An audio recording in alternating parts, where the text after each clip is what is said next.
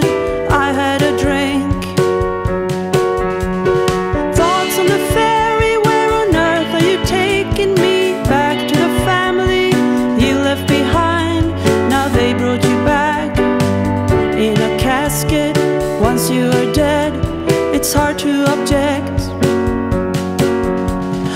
I share a room at the bed and breakfast with your friend Rebecka, an actress from Brussels, who at the time of your death was acting in a monologue of yours that you were also directing.